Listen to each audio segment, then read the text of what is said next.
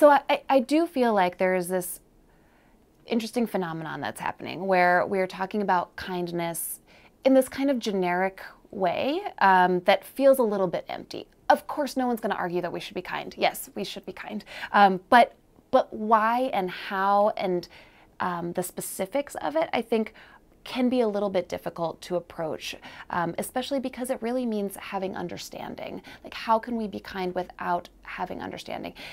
Which to me is really what empathy is about. And so I feel like there is, empathy has kind of become a buzzword as well, but really being able to understand the circumstances that lead to a person's experience can be so difficult for us because any one of us only has our set of experiences. And that's really where we turn to picture books to anchor our conversations and to extend our conversations. So there are a few books that I find very impressive and very helpful, and also beautiful and very enjoyable. And let me introduce you to them. So this one is No Buried Treasure. It won the Newbery Award last year. It is called Last Stop on Market Street, written by Matt de la Pena, who is usually a chapter book writing author, but he made this incredible picture book that is all about this boy, CJ, who is taking the bus on a rainy day with his Nana and just wishing, why don't they have a car? And look how happy his friends look. Why do they have to wait in the rain? And just feeling kind of covetous of other people's experiences. But Nana doesn't miss a beat, and she brings CJ back and really anchors him in the experiences that they are having and shows him how they are special experiences as well. And they get to have these opportunities to have relationships with the lovely bus driver, to hear the music that a different passenger is playing on the bus instead of just listening to music in our headphones the whole time. And I feel like even as an adult, especially as a city dweller, it is so easy to feel inconvenienced by our urban circumstances. And what I love about this book is that it really strips away this idea of better, worse, more, less than, and anchors it back in the relationship and the experience that CJ is having with his Nana. When CJ finds himself dreaming of these things that are just not part of his life and his experience, she really reels him back in and brings him back to the moment to emphasize the fact that it's about their time together. It's about where they're going together. And I won't reveal to you where it is that they are going, but the whole trajectory of the story, I think, really mirrors our trajectory, understanding how we fit into a larger community and what our role is within that.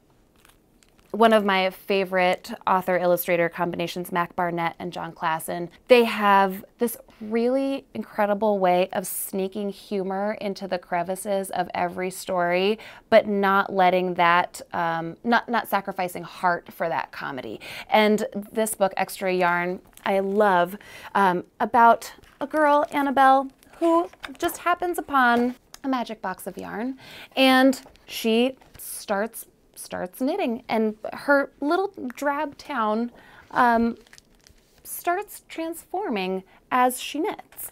And she doesn't just knit something for herself, she has extra yarn, so she starts knitting for her dog. And even the naysayers, the people who are making fun, she just knits something for them too. Their classmates, their teacher, the neighbors that don't even wear pants, they get knitted goods. And she keeps going and she keeps going. And there's this image in here that I absolutely love of the whole town just completely transformed, of course, by the magic yarn, but if we dig a little bit deeper and ask even our youngest students, what does that yarn stand for? What does it mean? They can pick up on these themes of kindness, of sharing, of considering other people's experiences. I won't tell you exactly what happened, but Annabelle's magic yarn catches the eye of a very wicked archduke who comes and tries to steal it away from her.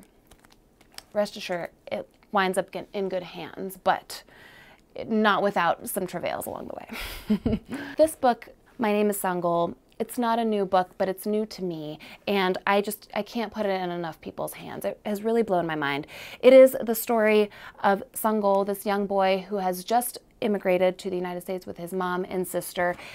Sangoel and his family are Dinka. They are from Sudan, and before even leaving the refugee camp, one of the elders in the town reminds him, "Your name is a part of our Dinka tradition," and really emboldens him to remember that his name is a strong part of his identity. The thing is, once Sangoel and his family reach the U.S., even though they are extended a lot of generosity and kindness from strangers, and they are grateful and appreciative, one thing that keeps not happening is the kids in his class are mispronouncing his name constantly, and he can't seem to muster up the courage to correct them until, lo and behold, he comes up with this brilliant idea to actually illustrate his name so that all the students can pronounce it correctly. And in fact, they start doing the same with their own names to illustrate the pronunciation of their names. It's a simple, straightforward story, but what I love about it is that all of the larger questions of why do people immigrate? What is instability in someone's home? What is a refugee? What's a refugee camp? Why do we have refugees? What are our responsibilities? Those are maybe not developmentally appropriate for young students, but the experience of relating to someone who is in an uncomfortable situation, who is feeling newness, who is feeling discomfort, those are things that most children can pull on. And it's just a matter of extending those to a larger circumstance. And that's something that I think this book does really beautifully. The last book that I'll tell you about is this very sweet story, How to Heal a Broken Wing. The thing that I love about this book so much is I feel like often as New Yorkers, we are rushing around so quickly, just trying to take care of our business as quickly as possible. And that is kind of the feeling that we get at the beginning of this story, until this one small child notices a bird with a broken wing who is hurt in the middle of this very busy moment. The child pauses and picks it up, and it's only in that moment of stopping and extending his kindness that the mom starts to notice, and the whole family becomes invested in the caretaking of this pigeon. I just think it's a beautiful illustration of how one act of kindness can go so far. And for our young students, I think it's incredibly powerful to remind them that there is a scope of consequence that we can all affect. And so, yes, we can't, these larger questions of, can we bring about world peace? Okay, I don't know how to tackle that, but I do know how to reinforce these acts of kindness through understanding. And that is, I think, the best thing that we can hope for for our youngest students, and picture books are a great way to do that. For more games and tools, subscribe to our channel.